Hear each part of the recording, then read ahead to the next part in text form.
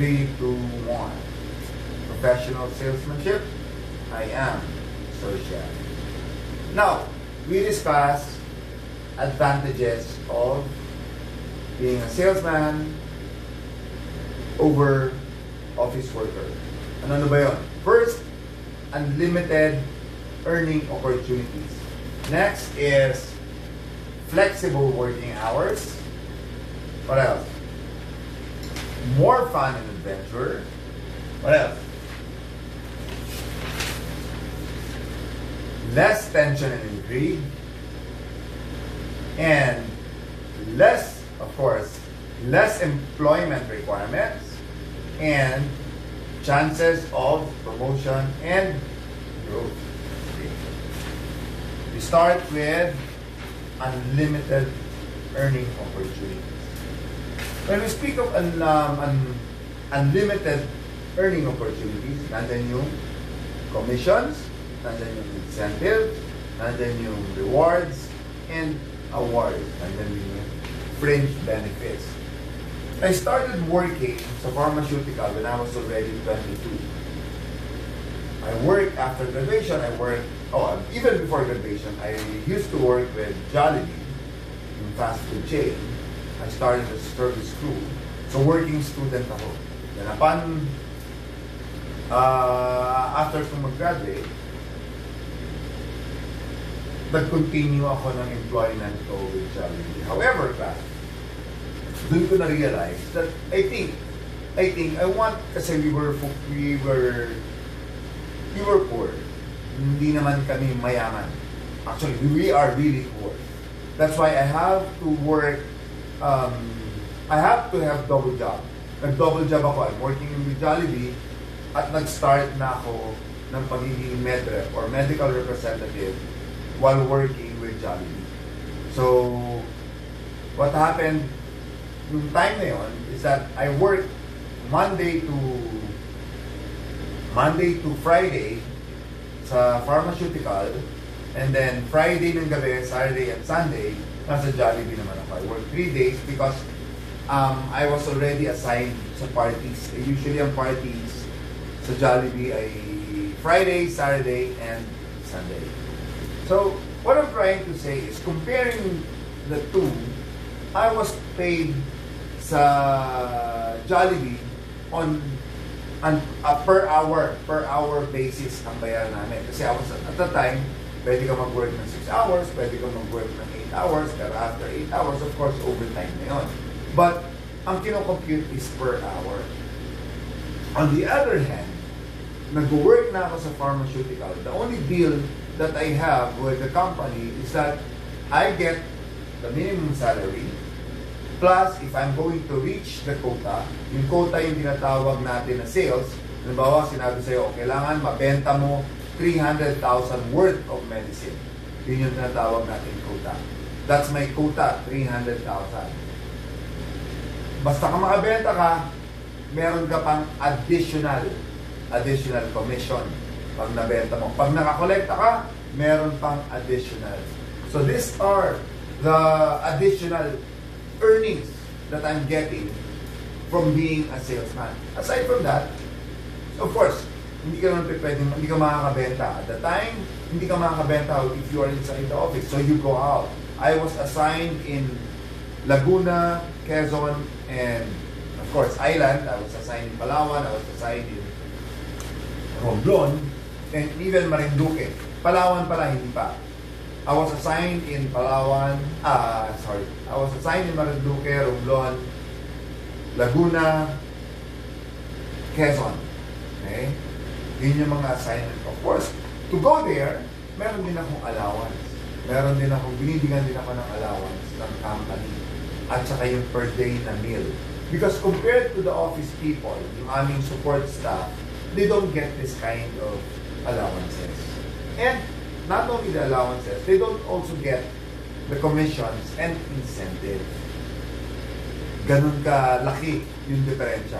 While sa Jollibee, I only get a per hour pag nagtatrabaho, pero sagad ako sa trabaho doon ay, of course, simula akong maglinis ng mesa, mag-mop ng floor, magbuhat, nag-install stockman din ako for a while sa Jollibee bago ako na-promote as marketing assistant.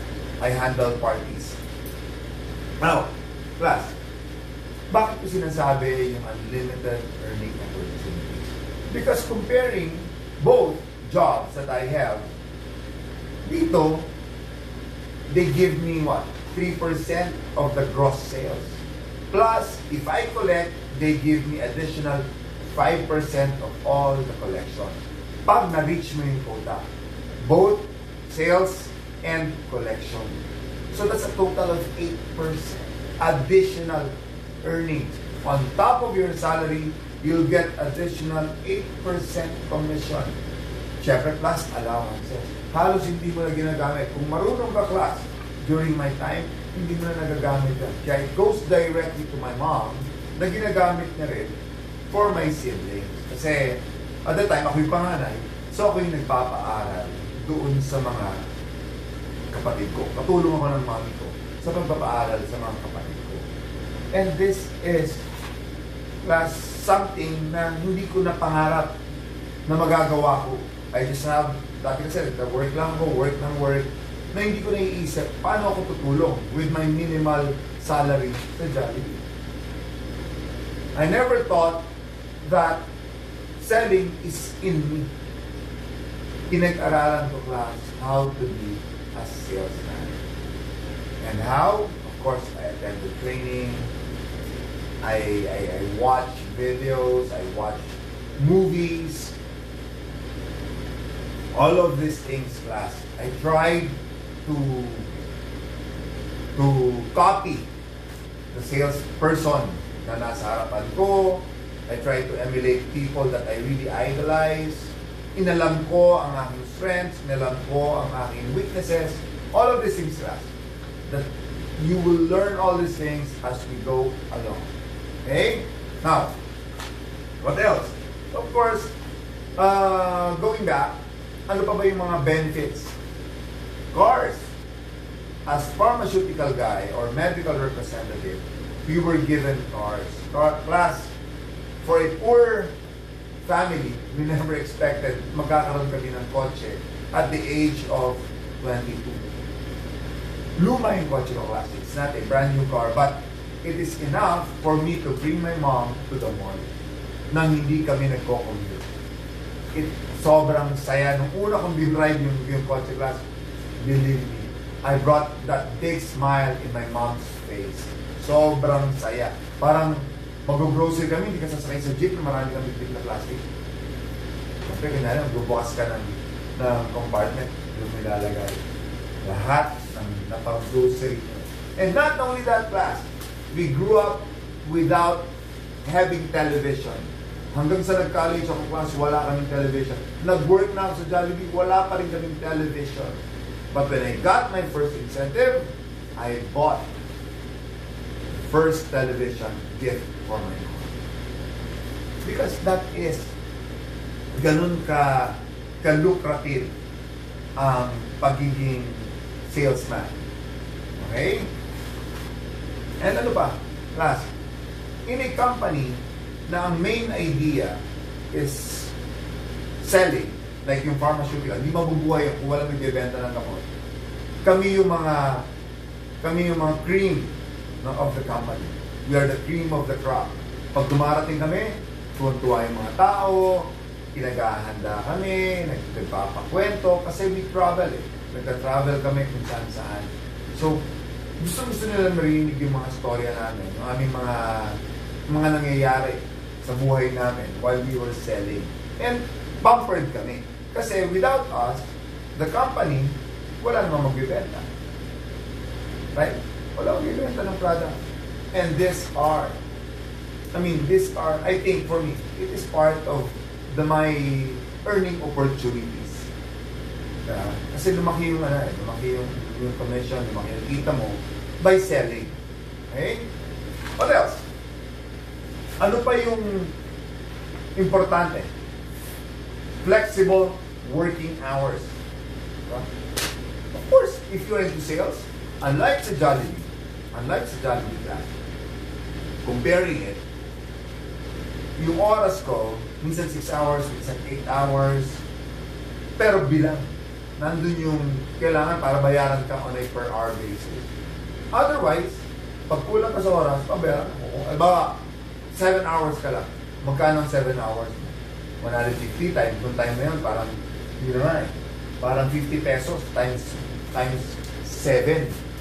Diba? Kasi pag alam mo, minimum mo, kung compare mo ngayon, ang minimum wage, daily minimum wage is 540 divided by 8. So, papatak para mga 70 pesos per hour. So, pag nawalan ka ng isang oras, pabawasan ka ng 70 pesos. Bugbog na bugbog ka na sa trabaho mo. On the other hand, while I was in pharmaceutical, hindi kami binibilangan ng oras.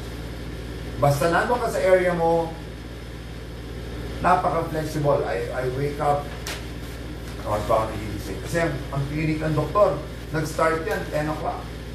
Alas 10 pa. So, you start working, pwede ako, pero ako, ginagawa ko sa class. I start my day early.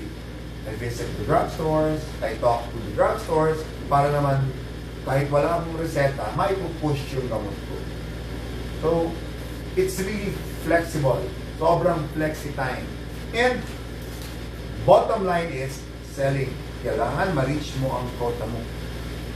And, if I reach my quota ng 2 weeks, wow. The remaining 2 weeks of the month, I'm free. Wala na akong, hindi ko na kailangan hindi naman sa hindi kailangan trabaho, but, hindi ka na pressured to work. What else? Without strict supervision. And when you say without strict supervision, it's office. Diba? Pag nandiyan ang boss mo, pakatak. Gawin mo to. But in selling, especially if you're reaching your quota, your boss trust you na you will reach your quota. Diba? No need, no supervision at all. Actually, pag sales, hindi naman no supervision, but limited. Tatawagan lang ako, sabihin, Omar, kamusta na ang benta? Sir, second week natin, 90% na ako. 10% na lang yung tatrabuhin ko in 2 weeks. 10% work in 2 weeks. Wow. Nakakapagbakasyon na kami. I get to... Kasi since I'm assigned in the project, I'm assigned in Laguna, Quezon, and Marinduque, and Romblon, I get to spend time with my family na kagad. Nakakauwi na ako, nakakapagbarkada na ako. Compared ko sa Jollibee, when I was working with Jollibee, pati Pasko nagtatrabaho ko, class. Kasi iba yung doble bayad eh. Double pay. Double pay pag Pasko, New Year, at mga holiday. If you work and if you report for work, doble ang bayad. So the more na hindi ako nakakapag-bakasyon with my friends or even spend time with my family, kasi tali ako sa trabaho ko sa Jollibee. Pero nung ako ay medret class, believe me, pag weekend, Friday pa lang, umuwi na ako. Spend weekends with my friends and with my family. Sa Jollibee, the more na hindi ka mapagtrabaho pag holiday. At ang off ko nun sa Jollibee, I remember, if I remember it right, Wednesday ang off ko nun. So, pag Wednesday, tulog lang ako. Wala na akong barkada kasi mga barkada ko nagkatrabaho. So, I really enjoy my work as a medical representative or as a salesman. What else? What advantages? More fun and adventurous. Opportunities to travel and of course meet people. I think it is one of the advantages na nagustuhan ko working as a salesperson. The fun and the travel. I get to go to Romblon. Romblon is my mother's hometown. And I know I am the adopted son of Romblon. Naging adopted son ako na Romblon. Dahil frequent visit, I go there every month. Libre. I go there every month ng libre. See, nakapagpakasyon ako sa probinsya ng nanay ko ng libre. And I became part of Romblon. I became one of them. And na-enjoy ko during my I get to meet people. I get to meet friends. My business partner and her husband, doon kami nagkita. Para kaming sales. So, and now, how many years of friendship? 1995, 30 years of friendship. 30 years of friendship class. And growing pa. Siyempre, 1995, 2005, 2015, 25 years of friendship. 27 pala, 26 na. Sabi, no? And these people are very, very, very good. Sino ba? My cardiologist up to now, class. Up to now. The one taking care of my heart, I met him when I was still a medrep. Siya yung binibisita kong doctor. And up to now, sama kami. Sino ba? A lot of people, class. A lot of people that I have met along the way during my travels. And it's for free. I went to Davao, I went to Cebu, I traveled all over the Philippines being a medrep. And I'm so happy. Kasi free. Hindi naman ako gumastos. Kasi binabayaran ng company yung aking mga travels. Even plane fares, even tickets, buses, lahat yan binabayaran. Tapos doon ako nagkakotse. They started upgrading my car. Kaya ako, I traveled or I drove from Mindanao, from Davao to Cagayan de Oro. 10 hours drive yun, class. From Davao to Cagayan de Oro. Drive yun, just visiting nung time na naging supervisor, naging manager na ako. Watching my people or supervising my people. Oh. That's one of the benefits, class. And it's so sarap. It's really good. It's really good. Okay, what else? More fun. Flexible working hours. And of course, class, I think ito importante rin. Less tension and intrigue. Avoiding boring working conditions. Sabi, no? Less intrigue. Siyempre, pag nasa opisina kayo, usually, parang classroom lang yan. Pagkas parati kayo nagkikita-kita, parang tendency mag-aaway pa kayo. Diba? Well, on the other hand, if you're into sales class, if you are into sales, you meet people na iba-iba araw-araw. So, hindi bibihira yung magiging close mo. Unlike sa office, araw-araw, 8 to 5, time in, yung makikita mo. Time out, yun ang makikita mo. So, mas malaki yung chances of intrigues. Diba? Lalo na kung may matchempo ka dun sa mga office mate na mga chismoso. I mean, siguro ako, class, I wasn't born to be confined in an office setting. I am born to see the world. I am a student of life. I want to see the world. I want to learn. In fact, as a teaching, I want to learn from you. That's why medyo sad ako ng konti. Not to be face-to-face with you. Yun yung aking kinalulungkot. But technically, class, I am a student of the world. Diba? Student of life. Gusto kong matuto. Small things. Doon ko nakuha yun. Because of my frequent travel and working outside the office. Okay? What else? Of course, less employment requirements. Nagkataon lang, class, but my example is working as a medical representative. But class, I started selling when I was only 10 years old. I'm selling cigarettes already when I was 10 years old. Though hindi ako naninigarilyo, class. Believe me, hindi ako naninigarilyo. I started selling cigarettes when I was only 10 years old. Takatak. Takatak, takatak. Sabit, takatak, takatak. That is selling. Already started selling. Kailangan bang graduate ako? Nagtitinda ka ng sigarilyo? I was only 10 years old. All I have are my skills. Anong skills ko? Sumakay sa jeep. Sumabit sa jeep. Diba? Magbenta. Magsisindi ng sigarilyo. Diba? Para, Yossi po. That is selling, man. I was already selling when I was only 10 years old. I started selling cigarettes, banana fuel, titinda ka, masakay ka sa jeep, it is already selling. This traditional selling, kailangan ba ng employment? Kailangan ba ng requirements for employment? Kailangan ba? Kailangan ba may NBI ka pag nagtinda ka ng sigarilyo? Ng balot? Pag nagtinda ka ng taho? Kailangan ba? No.